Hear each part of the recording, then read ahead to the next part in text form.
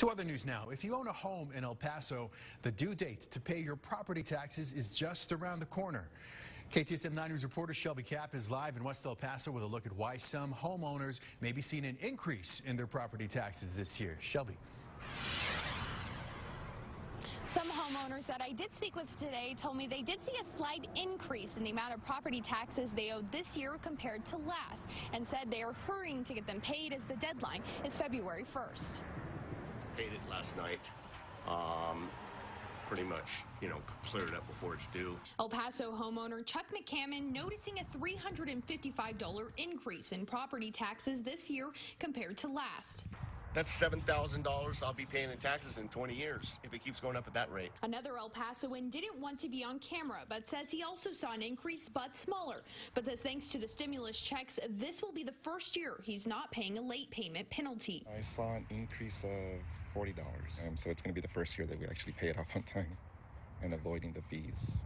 Tom Fullerton, a professor of economics at UTEP, explains that the increase some homeowners may experience is due to COVID-19 related price hikes in the housing market seen in 2020. The reason that COVID-19 caused, housing prices to increase is that mortgage loan rates declined so much that, they were at historical lows, and anytime mortgage rates go down, it causes housing prices to go up.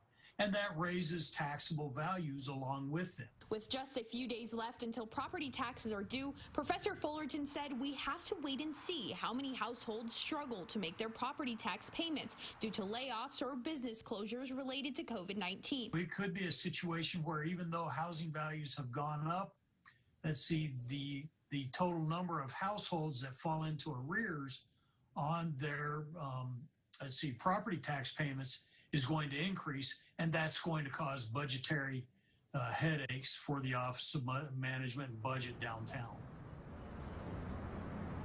Professor Fullerton also adds that in El Paso, property taxes represent approximately 35% of municipal revenue. Now, the city of El Paso reminds El Paso homeowners to make sure and pay your property taxes on time to avoid any penalties or interest. Reporting live in West El Paso, Shelby Kapp, KTSM 9 News. All right, Shelby, thank you very much.